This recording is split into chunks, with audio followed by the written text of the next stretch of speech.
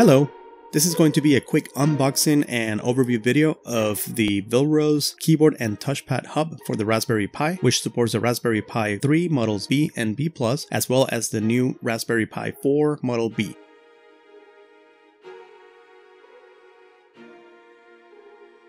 Diving into the package content, we find a baggie with a tool, screws, warranty card, and instructions. The bottom lid has ventilation louvers as well as a hatch to access the Raspberry Pi's memory cards when it is installed in the case.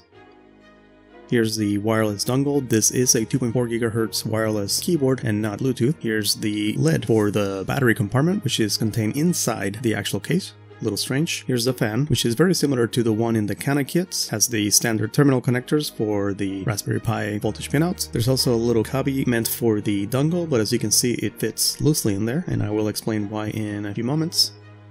Although I have not yet tried the keyboard, it does have some really nice tactile feedback, especially for being such a low-profile keyboard.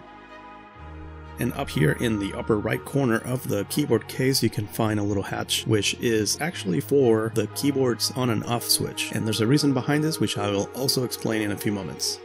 Looking back inside the case, we see here the reason why the dongle cubby doesn't really hold the dongle properly, and that's because the battery compartment lid extends all the way and protects the dongle as well.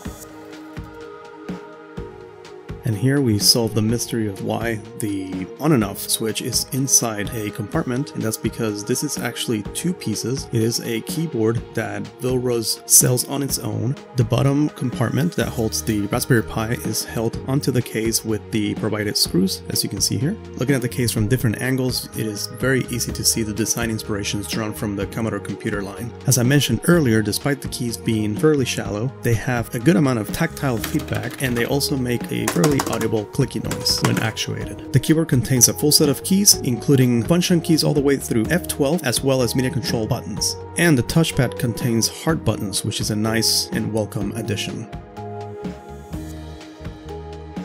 Stay tuned for an upcoming episode where I will review this case in depth alongside an 8GB Raspberry Pi 4. Hope you enjoyed. Thanks for watching.